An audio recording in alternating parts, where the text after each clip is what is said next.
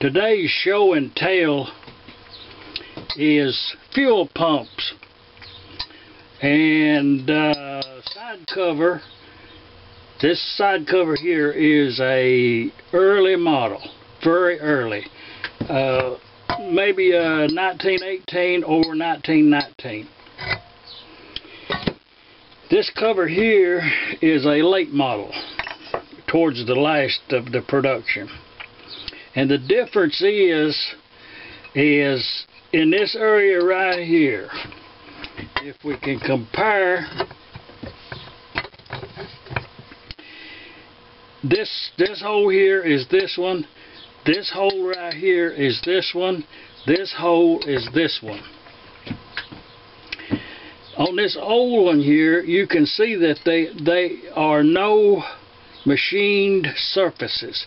Those are as cast, those three bosses.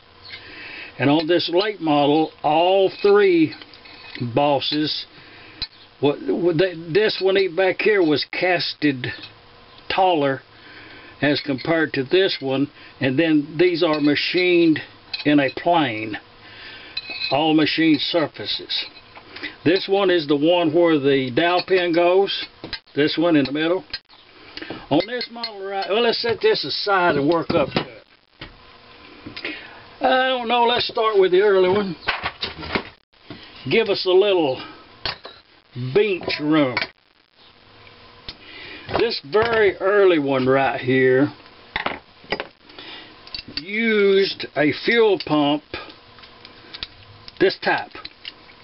This is the very, very early fuel pump. Cast iron, external check valve. It has two balls in it, and that's all a fuel pump is. It's got two balls in there. It's a check valve. Once you have disassembled one, you'll understand how it works. Fuel comes in the bottom.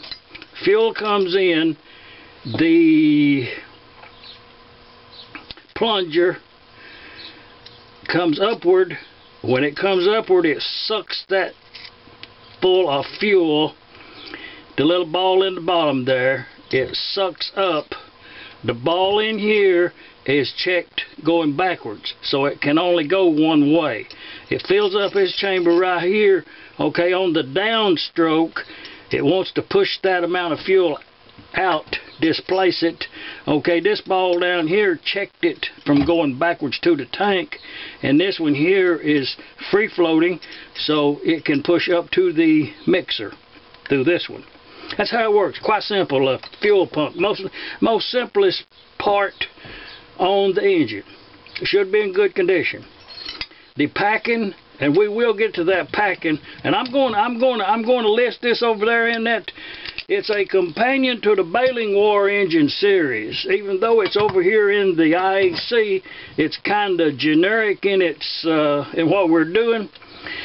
But you can see that this arm, and this is the eared type pump, and you can see that ear right there has a very large arc in it. Okay, it is worn totally out. This would not be a whatever that's called. I'll have to look that up. But this is not a part to be used.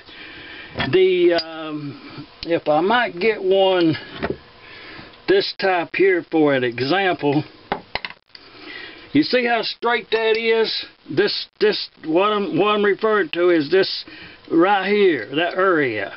And see how straight that is? It comes up and then it's kind of straight. Okay, this one has very little wear. This is a very good one right here. That's a good one. But this one is worn out. Okay, it's already been repaired. It's been brazed up here. You will find this quite often because the plunger seizes up and it breaks. But this one will have to be welded up. It's cast iron, and just use whatever procedure to weld cast iron that you are comfortable with it. But that needs to be set back straight right there. What happens when they wear like that, and this thing goes up and down. Okay, you can see readily there that don't fit in that groove. So with that amount of arc in that when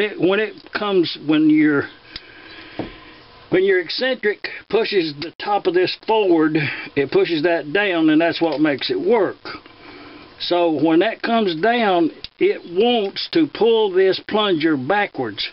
So it puts it in a bind. And for this to work properly, that plunger should go straight up and down.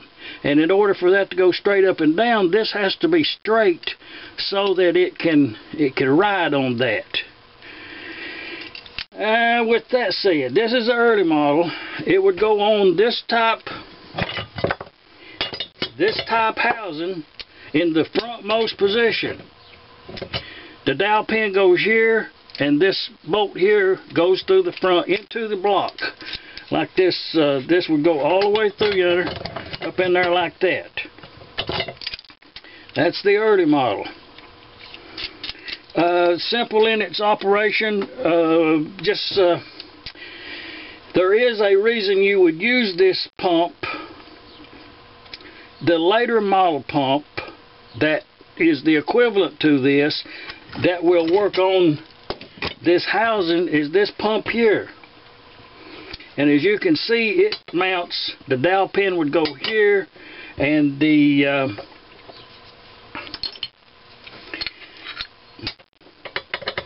rocker would go here.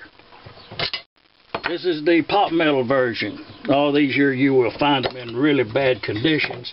A few examples of bad condition is, there's one probably froze and busted, and there's one, the bottom broke off of it. There's one and they just fall apart. You can see how that pot metal, I think, well, it's where it's storage, and most likely that was kind of heat, I would think, but it's just no good. And this one right here, that's had a repair on it at some time, and it's a good repair there. That would have not been the problem had it not broke over here.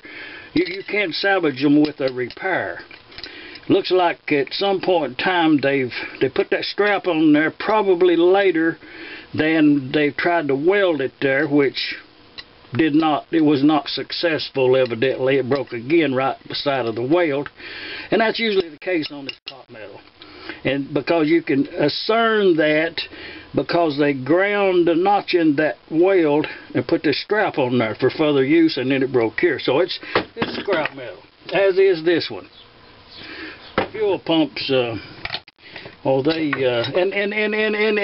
where these fuel pumps are located, there's one right there. The bottom of it's broke off. You can see the check ball right in the bottom of it there. The plunger's stuck, but I will salvage the plunger and out of that one. This one here is broke off of another one. Some salvageable parts.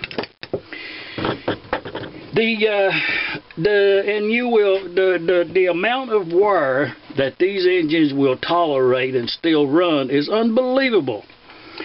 Comparing, this is that one has some wear right here where the packing is. It's to the point where you can feel it. This would not be a reusable plunger. It just would not have any longevity to it before it would start leaking, if not immediately. But as you can see, it's a straight. This one right here, that's pretty good. I can feel a little wear. I wouldn't use it, but this one you probably could get by with this one for a while. But this is supposed to be perfectly straight, and you can see how much this one's wore, even to a taper down there on the end. I don't know how that got wore that bad in that such a long amount. But this brass eared part, that's quite common. That's not a rare part by no means. Quite common. You'll find those a lot. This one, equal amount of wear on that one. And this part right here is pot metal, low grade aluminum, no, it's pot metal. And these will be broken quite often. It's taper on the bottom for your packing to fit in, and then the spring fitted in the top. We're going to make some of these on the lathe over there, and we'll do a how-to on that. There's two different kinds of those. But let's get on past this early model here. Get them over there. Get this early model. Get that early model out of the way. Keeping in mind that on that housing, you can use 2 different fuel pumps. Okay, on this late model housing, the reason that all 3 of those are machined is this one goes right back there like that, and then your dowel pin would protrude out of this housing, and it would go there, and that puts the fuel pump in the rearmost position.